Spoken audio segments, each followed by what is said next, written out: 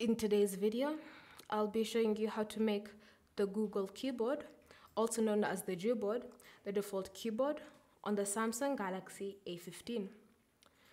The first step is to open the Settings app,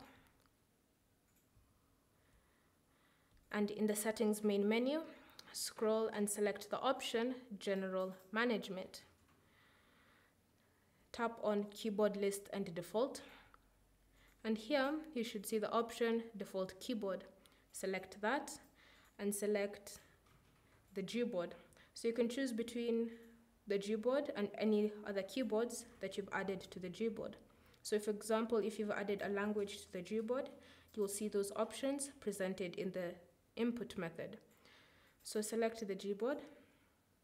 And now, whenever you're typing, you'll see that you're using the Google keyboard. Thank you for watching.